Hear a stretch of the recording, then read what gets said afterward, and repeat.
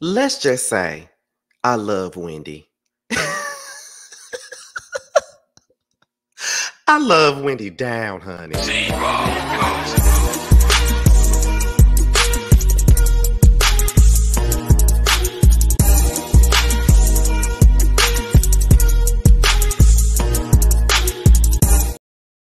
And what's the business, y'all? This should be your boy, Scotty by Nature TV, and we're here for a brand new review of The Real Housewives of Potomac, Season 8, Episode 2. What is going on, you guys? Yes, your boy is still in the ATL until tomorrow afternoon. Yes, I'm still here. I'm still here. However, I'm still having myself a great old time. You know, last night we was at Jamie's baby shower, and I had a great time with Jamie, her fiance, her family, her friends. They're all nice people. Me and Jamar and my two other friends that was there, we had a great time. I really enjoyed myself. Shout out to Jamie. And me and Jamie are collaborating soon. So make sure you guys get into that. You know, we already intended on collaborating on doing something else. So make sure y'all get into that. All right. But before we get into today's review, let's talk about what we got coming up on the horizon. Now, today is the Whether You Like It or Not panel, okay? And it will be on Giving You the Real Teas platform, honey, all right?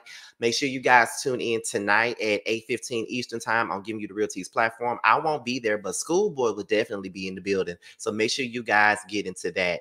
Then on Wednesday, it is the Chasing panel that stars not only me, but Jamar, Terrence, Tramel, Carl, and Jeremy. We go live every Wednesday night after Chasing Atlanta goes off. So make sure you guys get into that. And there won't be no boys night out on Friday, but there will be a live review on Love and Marriage Huntsville this Saturday. So make sure you guys get into that as well. And me and Bundy are supposed to film for a one-on-one this week, but due to my scheduling and me being out of town, we may have to push it back. So but yes, Bundy Blue is the next person for one-on-one. So make sure you guys be prepared for that. All right. So with that being said, y'all, that's pretty much all that we got. So let's go ahead and get into this review for The Real Housewives of Potomac. So we open it up with Ashley and Mrs. Puff, aka Hi Mama. All right, we open it up with them. They going shopping for her housewarming party that she's about to have, right? And so, you know, Ashley's just talking about how, you know, she loves her house and how, you know, great it's been and how she's doing everything on her own without Michael and stuff like that. So they're just looking for things that, you know, she didn't want to have nobody over to her house until she got her house all the way together. That sounds like Jamar. But see, I'm the only one that's been here, even though it ain't all the way together. I'm the one that's been here, you know. So yeah, but that's my best friend. So of course I can do that. Okay. But anyway, so you know, she's doing that, getting her stuff prepared for the housewarming. And then, you know, they start talking about the guest list of people. So basically, you know, she got Giselle on the list, of course. She got, you know, Robin on the list. She has Sharice on the list. What else she got? She got Wendy on the list. She got her new friend Nneka on the list. Okay. So she says that she loves Nneka. You know, Nneka is like a Nigerian girl. She was raised in Nigeria. I think she was raised in Nigeria. She has real generational wealth and all that other good stuff. Okay. So that's her new friend. And you know, we're ready to see what Nneka gives. I'm not one of them type of people that's gonna judge Nneka based off of what we've seen in like the blogs, because you know, I don't know why Twitter gave us this For You option, and that's how I'm around all this damn housewife stands and these Nikki stands and shit that I don't even give a fuck about. But a lot of people were already not liking Nneka due to her affiliation with the Green Eye Bandits and Sharice. You know what I mean? That's why a lot of people wasn't feeling her. Now, I ain't gonna do that. I'm gonna give her ass a chance and I'm gonna see how she really is before I decide to judge. Because just because she with the Green Eye Bandits don't mean that I ain't gonna like her.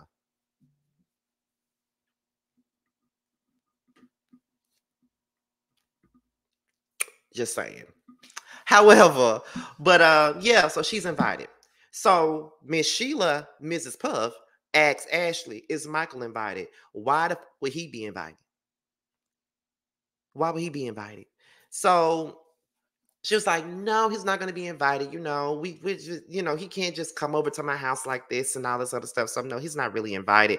I don't see why he would be invited. I mean, I get that he helped her pay for the house or whatever he did for her. And they went on trips and stuff. But he don't need to be coming to the damn housewarming party, especially amongst all these women. But my thing is, when it comes down to these women, they really allow Michael to be around and get away with all the stuff that he has done, especially with the whole grabbing on the ass and all this other stuff. They really be letting him get away with it after they drug him for so many years about said situation. So how the fuck y'all sitting up here being okay with this situation? And I don't get it. Maybe it's not for me to get, but okay, girl, I don't understand at all. But okay. Um, Ashley was just talking about her relationship with Michael as of right now and how they're getting along and how things are working for them and stuff like that. So she says they're just trying to make the co-parenting thing be what it needs to be, and that's all they're focused on. They're not really going to be focused on nothing but co-parenting. Like, they don't need to be sleeping around with each other, they don't need to be kissing on each other and all this other stuff. Like, they just need to focus on co-parenting, focus on the children, and that's all they need to be focused on. And I agree with that. I mean, I'm not opposed to two people that have been divorced but got kids and they are in a decent space, because I wish I would have had that when I was growing up, because baby, my mom and dad were never married when they had me. But I know that when they did break up, they could not get along. And because of that, that created different things. Like, me and my siblings' relationships were strained because our parents couldn't get along. We didn't get to have a relationship until we were like much older, like until we were in our 20s, like late 20s at that, because our parents didn't get along so much when we were young. That kept us from really growing up together. So my parents get along now. My mom and dad get along just fine now, even though I'm a middle-aged man at this point. I'm an auntie at this point. So they get along now, and I'm very grateful for that. At least I know that if I'm doing something big, I can have both my mom and my dad present and there'll be no issue. So I'm all for Ashley and Michael doing what they need to do to make sure that they are copacetic for the sake of for the sake of Tommy and Deal. I'm just saying. They start talking about Michael's lawsuit with Candace, and Ashley said that she really doesn't know much about this case. She really been staying away from that because it really ain't got nothing to do with her. It's more so about Michael. And she just felt like you can't go out and say all these salacious things about people and then not expect for them to blow back. But the stuff that Candace actually said about Michael, Ashley, it ain't like it's a lie. It ain't no lie, so stop acting like it's a lie. It's not. So I don't understand. I'm not understanding that. Like, girl, that the girl ain't telling no lies. That everything that she said about Michael ain't no motherfucking lie. That. So stop playing. Stop playing games with the people. It ain't no lies being told about that man. That everything that Candace said he did it. So then Mrs. Puff asked Ashley, is Candace invited to the housewarming? And Ashley said, absolutely not.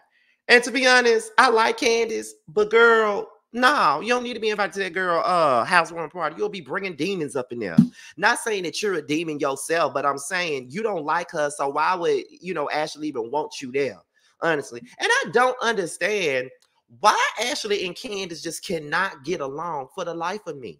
I feel like they are too much alike to not get along. But maybe that is why they can't get along, because they're too much alike. A lot of the times when you meet people and they do a you on you, you don't like that, because baby, I know I am a victim of that. I know that when somebody pull a me on me, I don't like it.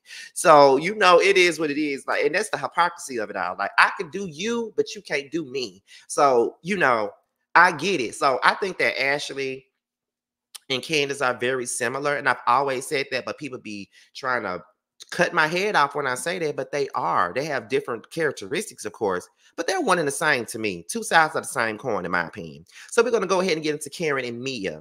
They meet up, okay, to talk about how Mia was a backstabbing mother to Karen when she got up under these other girls. You feel what I'm saying? So Karen basically said, I have always been there for you, Mia. I've always stood up for you. I have always had your back. I have always defended you. And the one time I really needed it for you to step in for me and have my back, you did not have my back. You threw me under the bus and perpetuated those lies about me. Me and you are both married women. Why would you sit up here and perpetuate a lie about me having infidelity and all of this other stuff when you're married just like me? So how do you think your husband would have felt if someone said that you was sleeping around on your husband and all this other stuff?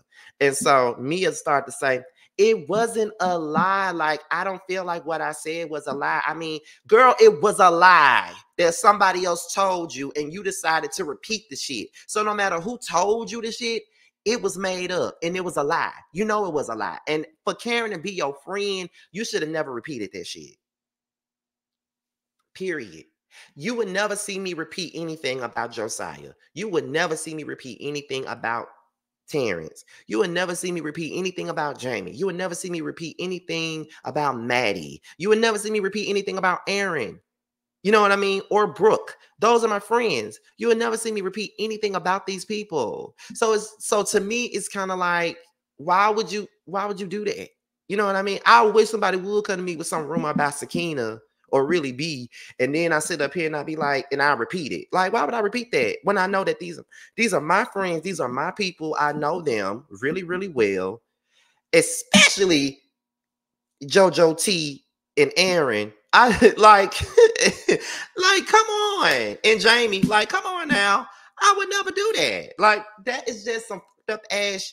Like, I would never repeat no stuff that somebody said about my friends. If anything, I would check that shit before it lands over here at me. That's how I feel. I would never ever do that. So it's just, it is what it is. I don't like that. And Mia noticed she was wrong, but for her to sit up here and say it wasn't a lie, like, girl, you don't know what a lie is, because you should know what a lie is, because that's all you ever do is tell lies. So I mean, what gives? But okay, girl, whatever. They argue about the truth. They argue about what is the truth and what's not. And at the end of the day, and Karen was like, you know what? It is what it is.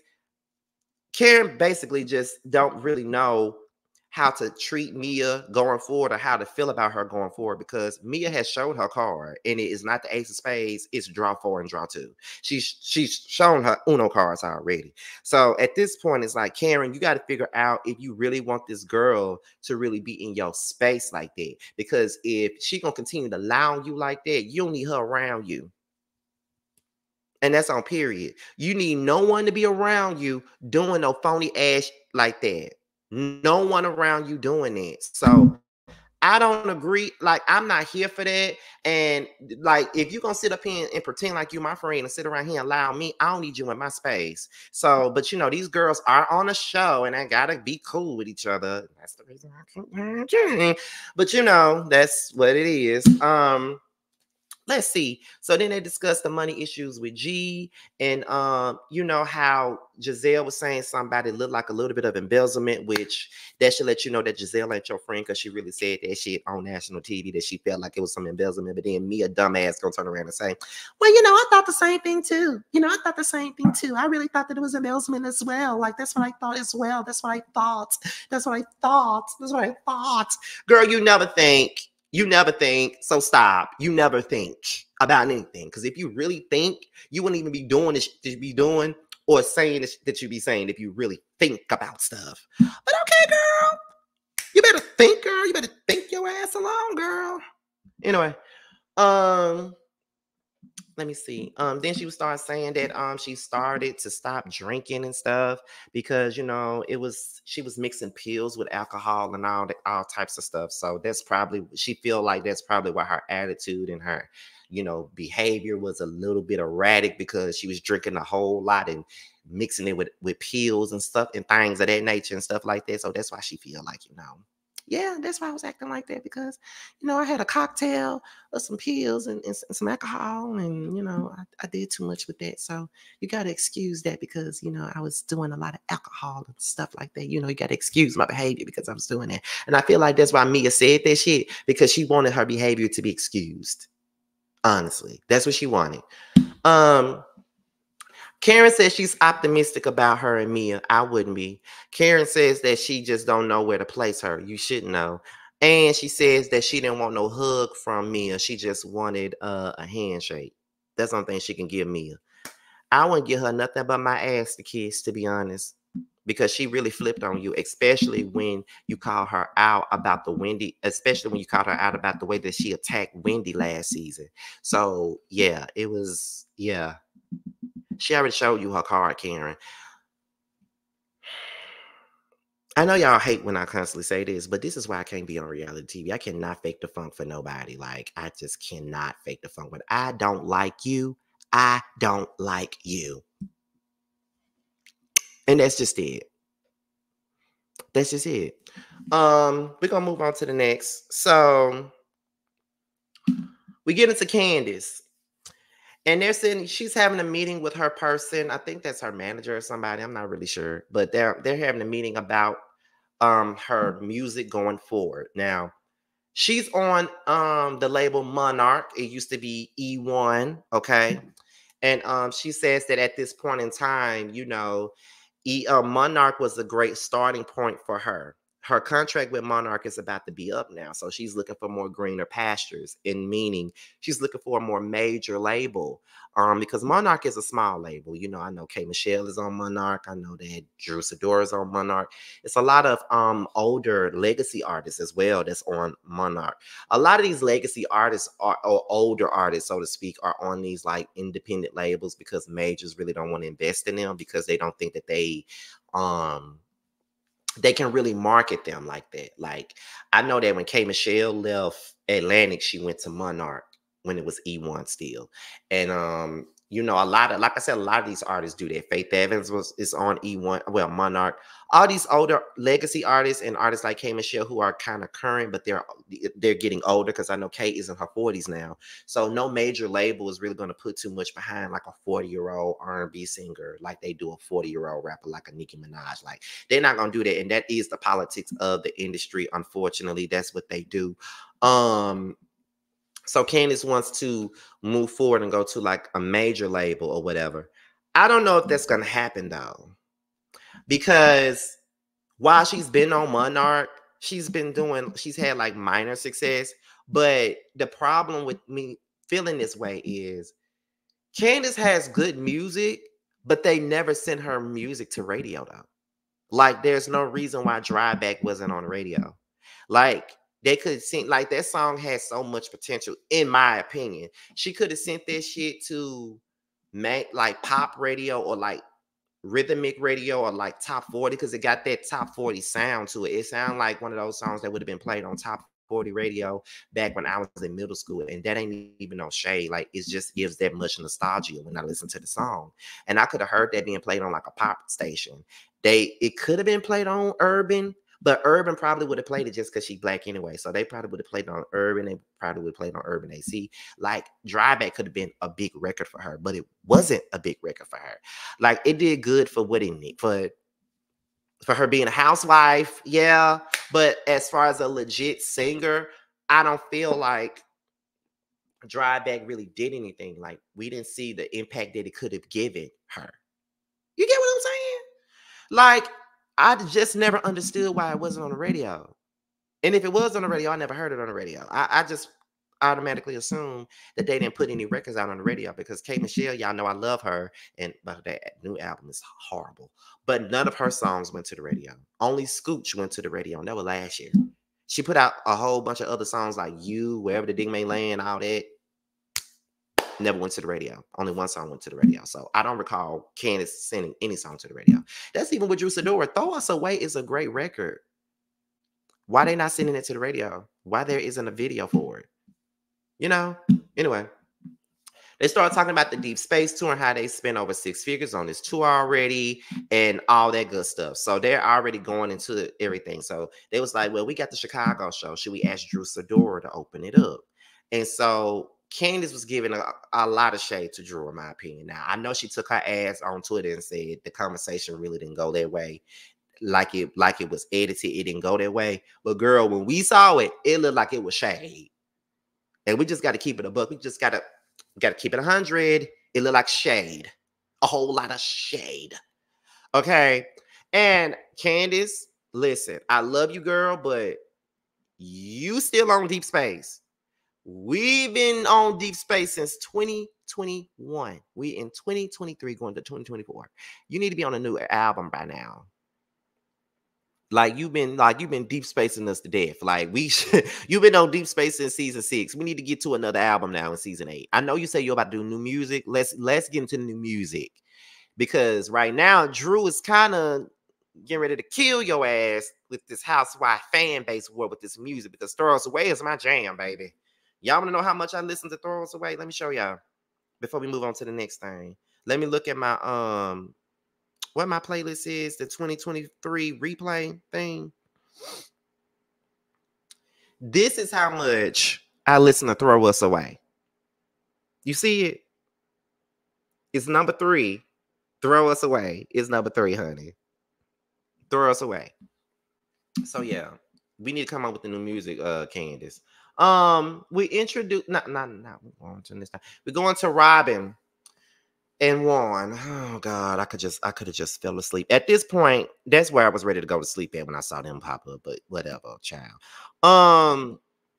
They're talking about the chitter chatter. You know, Robin basically was telling him about how the girls set her down at Giselle's house and told her how, you know, how they felt about everything that was going on with Juan and stuff. And, you know, she says she really doesn't care what anybody thinks. We know that you don't care about what anybody thinks because you like looking like a complete idiot. And you are an idiot. That's your specialty. So you do you, girl. Like, by all means, do you, boo-boo? Do you? They discussed the lawsuit, and Robin feels like, you know, Juan didn't do anything wrong, and being that he has that lawsuit against him, is becoming kind of difficult for Juan to find a job. I will say that everybody used to think that Juan was so damn fine, and I never just seen it for Juan like that. Juan looks stressed the out, and he's looked stressed the out for the last couple of seasons. Shout out to Eddie Osefo for being the finest husband on this show. Shout out to him, because I always felt like Eddie was the finest one since he been up here. Okay, I'm just being honest. But yeah, like that was pretty much all that Robin and Juan had to talk about. Really, I didn't really care about nothing that they talking about, because it's really them playing a victim about lying to the people about what was really going on in their relationship. That's all this is, and don't nobody really care. So we can move on. So at this point, we're being introduced to the new girl, Nneka. Okay, that's what we're being introduced to. First of all, Nneka is fine. Okay, this mother is fine. She's beautiful. I love me a dark-skinned person. You know, I love me a dark-skinned man. Love me a dark-skinned woman. Love me a lot of chocolate and stuff. She's so beautiful to me. Now, if I was if I was on the other side of the fence, I would gladly jump that motherfucker for her. Okay, she's fine as, you know, what do y'all remember that Hurricane Chris song? Halle Berry, Halle Berry, Halle Berry, Halle Berry. She fine in the bed. What? Okay. I played that for Niecy because I think that Niecy is fine as too. Okay. So happy belated birthday to Niecy Dixon, by the way. So let's get into some things with her. So apparently, Nneka, they're looking for they bought a new home in Potomac. Okay, so they're just getting it fixed up so they can be in there. She got a husband by the name of Ike. He's a doctor. Okay, nice looking man. He's fine as too. We stand a fine Nigerian couple. Yes, we do over here on Scotty by Nature TV. Yes, we do. Okay. Anyway, so then he's a doctor in the daytime, but a nightclub on it at night. You better get them coins, honey. Get them coins. Get them coins. So then Nneka and Ike are having a hard time conceiving. Like they're trying to have a baby. They're trying to have their first child, and they've been trying and they don't know what's going on. So she got to go to the doctor and figure those things out. So I'm looking forward to this story with Nneka and Ike. Like I said, I'm gonna give her a chance. I'm not gonna do this favorite housewife bullshit. Just because I seen her on pictures with the green-eyed bandits and shit like that, I'm not gonna judge her. You know, I'm gonna wait till she give me a reason to judge her ass. So then we get into Wendy. I love Wendy. Love Wendy. She's trying to start a talk show. Now, Wendy. Where are your candles at? We ain't heard about them candles in season 6. Where your candles at? That's number 1. Number 2, where your restaurant at? Number 3, now you want to do a talk show? I can see Wendy doing a political talk show. Like, that's her bread and butter. Like, Wendy got the intelligence, you know, the presence, the charisma to do a political show. My urban, deep fried, ghetto ass could never do that. That's why I stick to what I'm doing right now. But I'm moving to the music arena next year, so y'all be ready for that. But that's how I feel about that. So yes, honey, get to the things, baby. But that's it. Like, they were just trying to figure out names for this show that she's trying to do. But that was all we had for Wendy, child.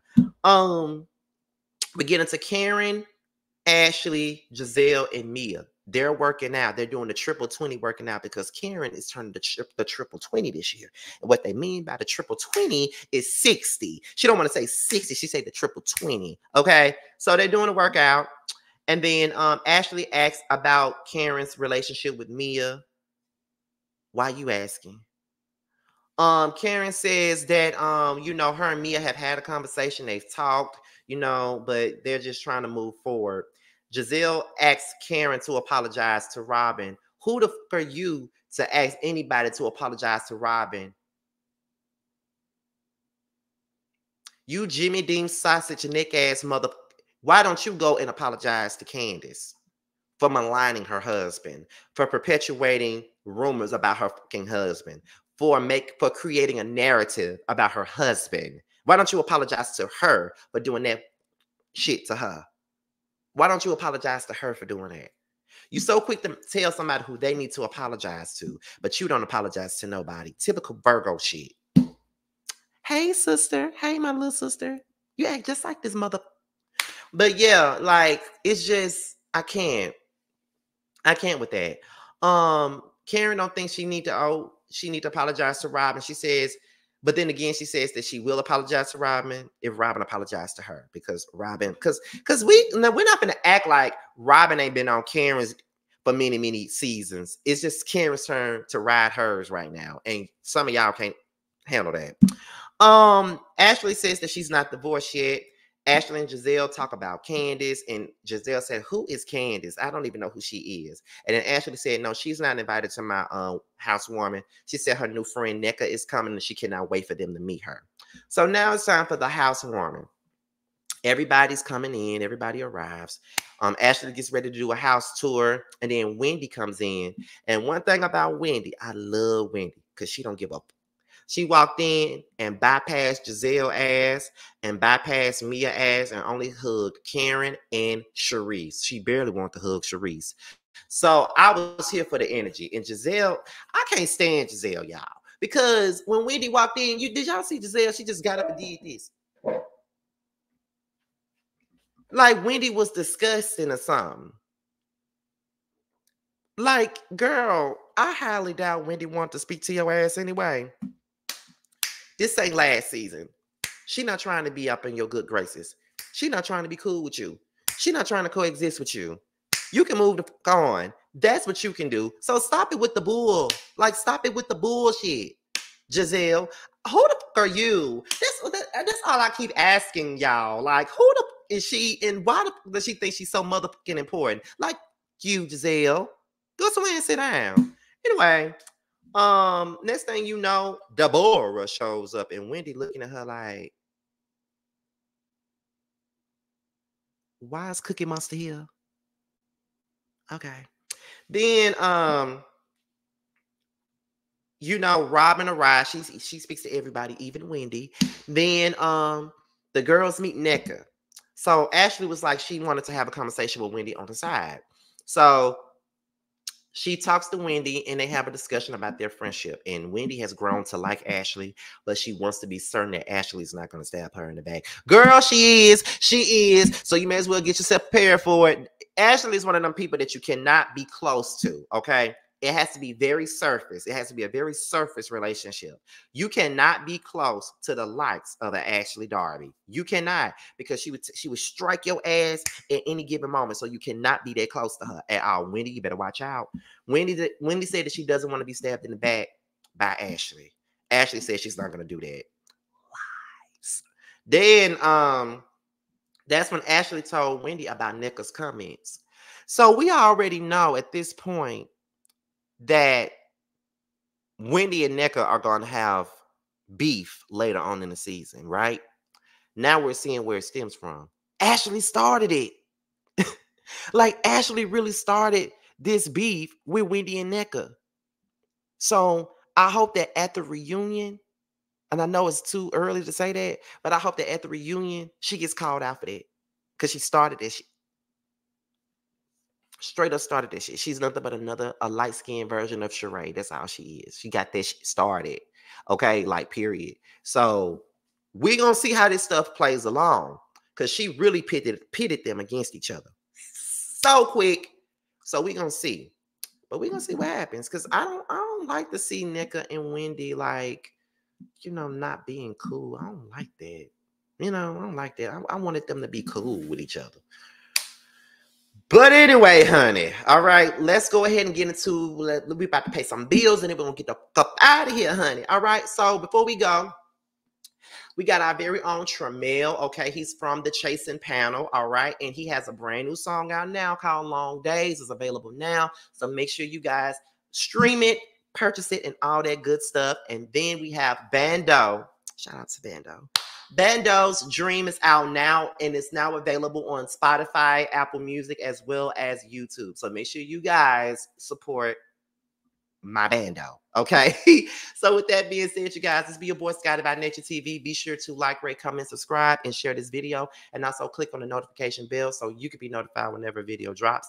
And if you want to follow me on any form of social media, my Twitter, my Instagram, and my TikTok will be down below. With that being said, you guys, this is your boy Scotty by Nature TV. And I see you guys for my Married to Medicine review, which is up next. And I'll talk to you guys later. Bye, y'all.